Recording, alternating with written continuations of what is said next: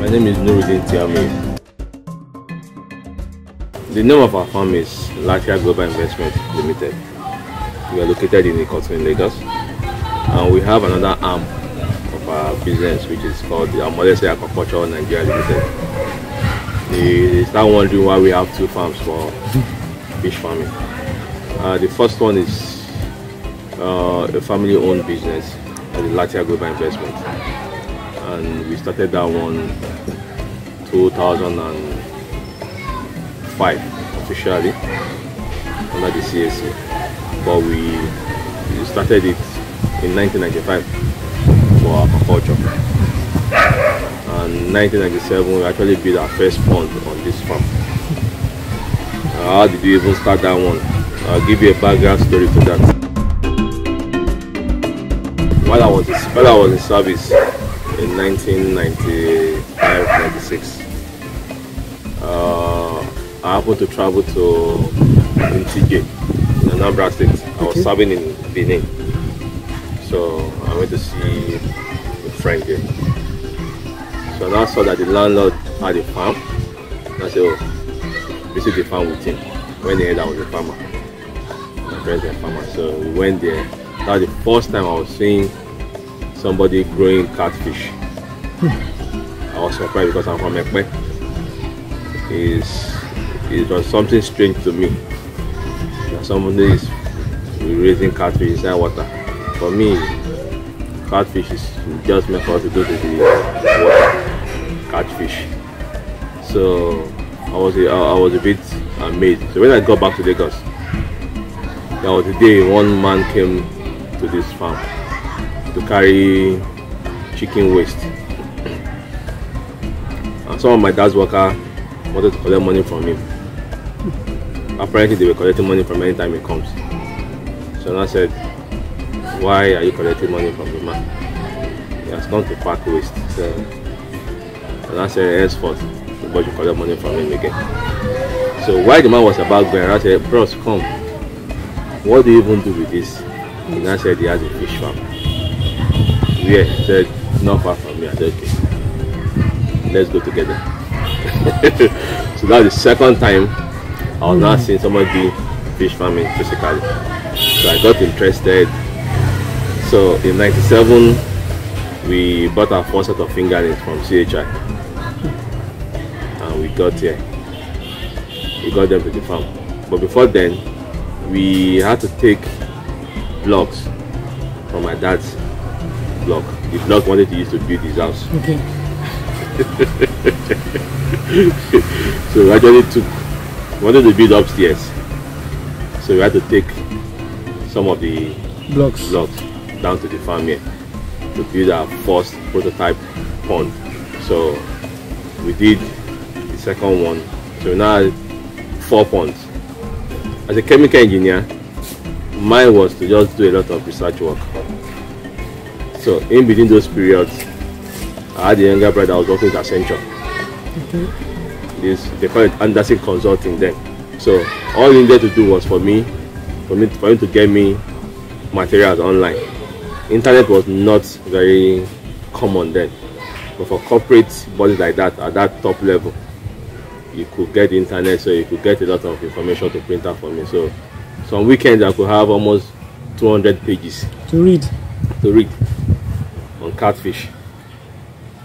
So we started building interest, started documenting, doing the trials here. The chemical engineer, it was a lot easier for me to do those things because of my training. So then when we now started 2000, our first commercial pond, we now had to build 6 ponds because we were confident enough to. So you can start this thing. So the remaining block for the upstairs, we brought everything down to the cotton. So that was what made my dad not able to do an upstairs. They had to just roof downstairs in his new building. So that was what bettered the first set of 6 ponds in year 2000. And we started growing till we got to 94 ponds. It's not been so rosy.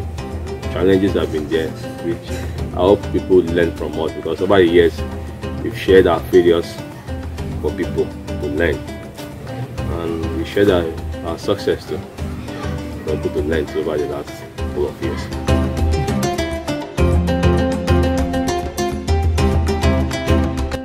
Yeah, why tilapia? Before we started tilapia in 2010, I went for a training in Ghana, cage culture. Because why did you go to cage culture? Why were we looking at cage culture at that point in time? The cost of electricity, change of water. Because for us, we are not having any natural water around us here. So we are making it a borehole. So the cost of digging borehole, getting water out, depends on full-time energy. So we're not thinking, what are the alternatives? So that was what bettered the modern aquaculture. We're going to cage culture of tilapia. So I went to Ghana in 2010, learned how to make cages. Practical course, 1 month training. But we didn't learn how to do tilapia fingerlings. But I saw a snippet of what they were doing, fingerlings production there. So I came back to Nigeria, we started cage culture. And we were still doing our catfish. We now found out that it was profitable doing catfish in cages in terms of you're not running energy cost. Then the natural environment, just feeding. So that cost alone was something that we are losing so much, using energy to drive this catfish. And when catfish produce a lot of waste, you have to change their water regularly. So we now started looking more at tilapia. For tilapia, they don't need so much protein in their feed. So the feed is less expensive. And for the market itself, for catfish, you are held down by the market women. So, but for tilapia, you can sell frozen, you can sell fresh. You don't need to sell tilapia live. That's the major difference between catfish and tilapia. Catfish, if you're going to eat in fresh form, it has to be sold live. Yes. That's the unfortunate mentality we have. Nobody eats live fish. That meat around the catfish that you have to buy, you have to be fresh in water, made people lose out in terms of why don't we harvest and freeze and sell at our own pace than using the pace of the market women that will come buy at any price they want. But because you are at a disadvantage, you are going to sell. But the more you keep them, the more they eat, and the less they convert for you. So you are not going to lose money. So try to cut off. So that's why I said no, we are going to exit catfish business. So it was not easy exiting. It took us almost 4 or 5 years for us to exit. So before we now made that exit, I went to Thailand 2015 to do proper training on tilapia fingerlings production. So after my training, I came back to Nigeria, brought all my equipment, all my brew stock, then phased out catfish from the farm fully.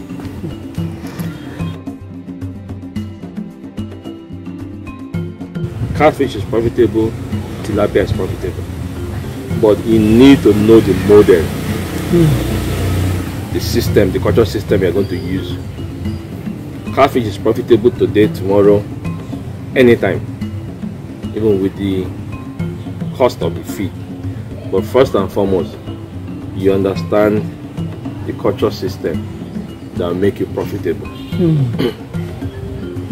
You have to start looking at 18 ponds or cage culture, so that the most important dynamic after feed is energy to pump water. If you're able to cut that one off, then catfish is very profitable. Then the next step you're looking at is marketing your catfish. When people say, "Oh, I'll give you statistics now." In Nigeria, our fish production is about 1 million metric tons, both for captured fisheries from aquaculture farms, nothing more than 1 million metric tons. But the fish need for the country, based on the FAO standard, you need 4 million metric tons. So you can see a huge gap of 3 million metric tons. The gap is huge. You should expect a Dangote or $1 to invest in fish farming, right? Sure. But they are not. Because the policies are not okay for big players. So what do you do as a small player? You have to create that market yourself and say, okay, why do I need to produce catfish and wait for the market to come and buy from me? So you may decide, do I really need to do 5 tons every month of catfish, or do 1 ton, 2 tons every month for me to sell directly to final consumers? How much is fish now, the frozen fish? The cost of naira has gone up. Title is around 2,000 naira. All this cote, they are 1, 2, 1, 3, 1, 4, 1, 5. So, someone that has 1 ton on his farm can easily sell at 1,005 per kilo directly to consumers. Than waiting for the market women to come and buy. So you are more profitable working smartly in a small space than producing so much, waiting for the market women to come and buy 1,002. But they are still going to make profit from it. So why don't you just create that marketing chain for yourself? And okay, what are the things that you can use to market this fish? First is interest. You not say, oh, Mr. B is making so much money in this tilapia business, I want to go into it. You don't know what other business Mr. B is doing. If people look at me and say, oh, this man that sells tilapia, I do other things. I consult in agriculture apart from fish farming. I do trainings. So those are additional funds for me. But for people that want to come into tilapia business itself, it's profitable, but like I said, the first thing is interest, and that's staying power. So say, yes, this business is not a sprint race, it's a marathon race, it's a relay. So you need to not say, okay, it's a relay. What are we handing over to? Where am I going to be active more? If you see at the same boat is never the one that starts the race. The fastest man, the other take the third leg to correct things, or the last leg to correct things. So you need to look at where best suits you to play in the value chain of the business. The value chain starts from the fingerlings production, the grow-out production, the sales and marketing. So you might decide, oh, this is my strength. I can canvas for people to buy my product. Do I need to bulk myself in production? Let me meet those that are producing and buy at very good rates to keep them in business and to keep me in business. That is the difference between a market woman and a graduate that wants to get into business.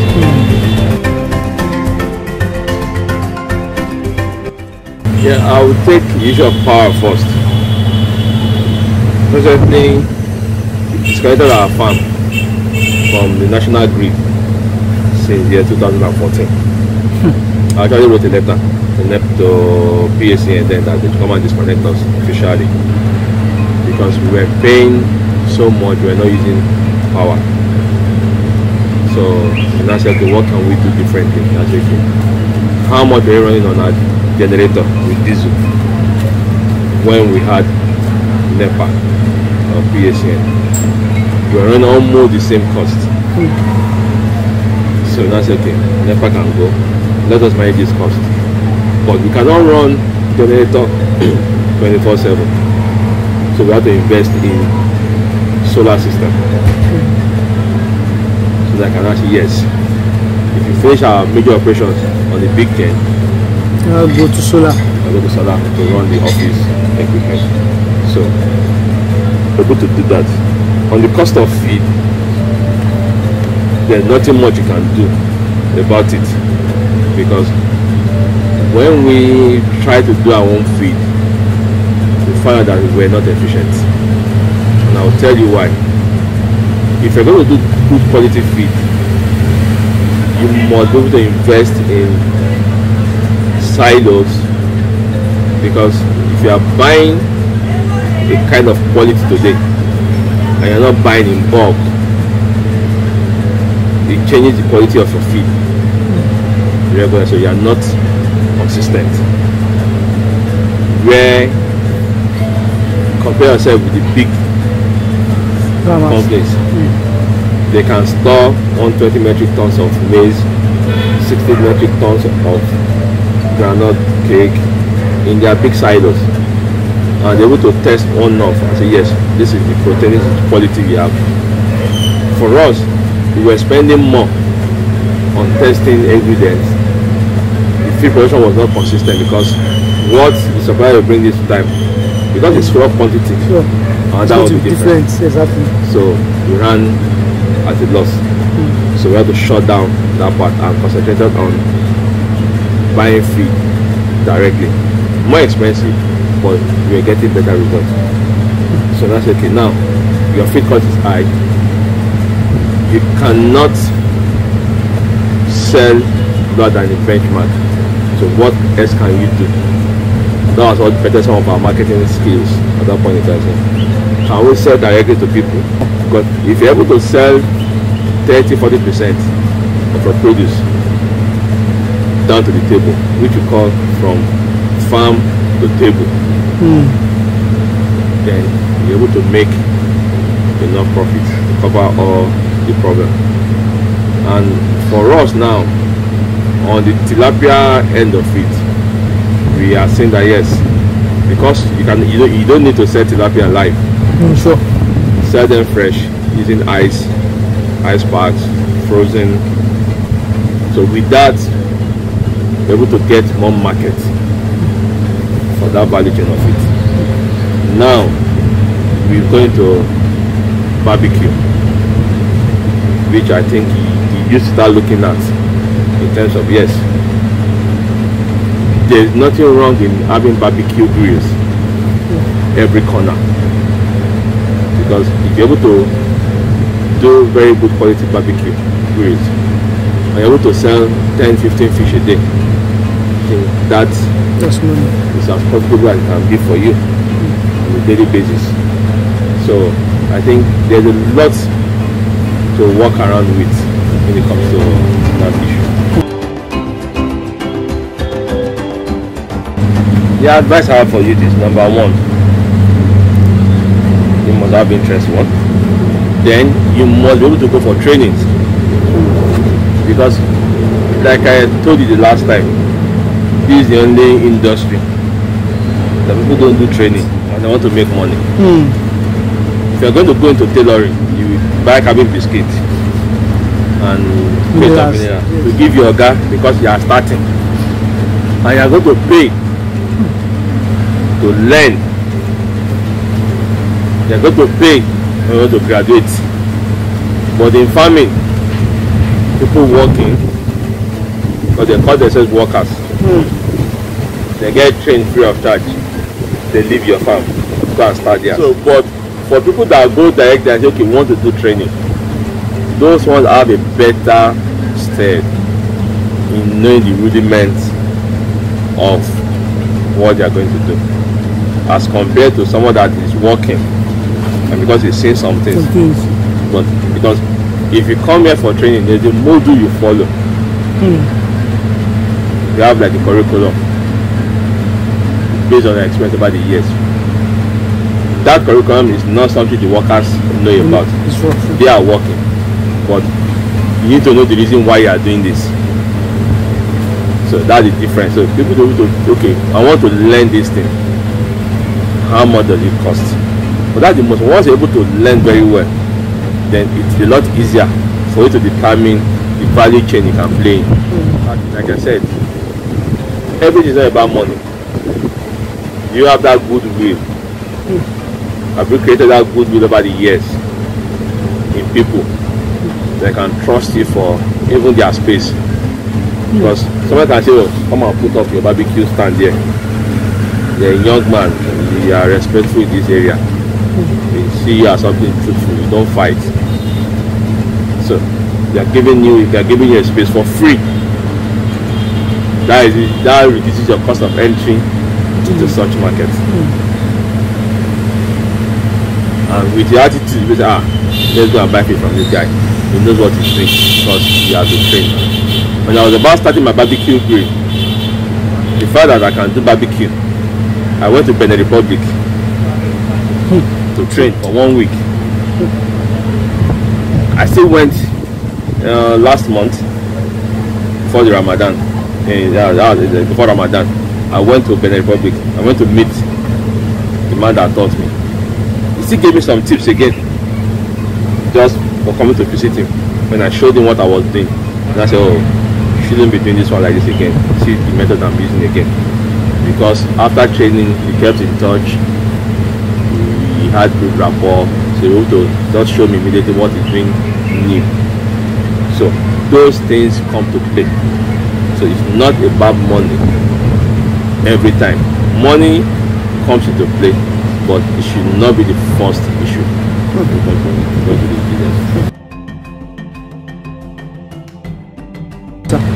The government does not need advice. The only thing is that they are not focused on agriculture. All the advice they need is in their books. People before us have been saying it. People after us will still say it. They don't put things in progress. So it's not as if you give government advice. You give government advice every time, but they are not focused on agriculture. Because the government at all levels doesn't understand that agriculture can take us to economic boom. When you still have issue of rent sharing, rent seeking from oil, from taxes, how do you tax someone that has nothing to be taxed? So what advice I need to give a government? I think what you need to do for farmers is simple. Provide land for them. You don't have access to get money to buy land. So you have agri reserves, agri areas here marked for agriculture, state, federal, right? So if you have such, what infrastructure is the government putting in place there? They have dedicated power supply. They have good roads there that can make them evacuate their produce. I don't want to mention the state. We had discussion with one of the states in the southwest a few years ago, and I told them to get used to farming is the easiest thing you can do. What you need to do, you have farm settlements everywhere in your state. Bring in youths that are interested in farming irrespective of their cost. Don't bring youths because one honorable member has given you a name. Yes, a name. Bring youths that are serious, that are ready. Put them in that settlement. Provide dedicated power supply for them. Build a clinic for them. Let them have access to internet they are going to have in the town. Let them have access to housing mortgages that they can own 2 to 3 bedroom flats modern 2-bedroom flat in those farm settlements, and you see that all you need for them, that is keeping them out of the rural area, is being put in place for them. A grocery operator will come into that settlement and start selling farm produce amongst them, creating a chain for them. From there you have a school. So, but what have you done first? You have a settlement, you brought in power for them. Government is not going to give you the mortgage. The mortgage company will come and say, yes, you guys are doing well. We look at your farm. Oh, you can pay 10,000 on a monthly basis. We give you this mortgage for 15 years. So it creates value for the mortgage to make money, for producers to make money, for buyers. So that it's nothing. It's not a new advice. It's something we've been saying. But unfortunately, the government at all level, they are not focused on agriculture as a key developmental index for us.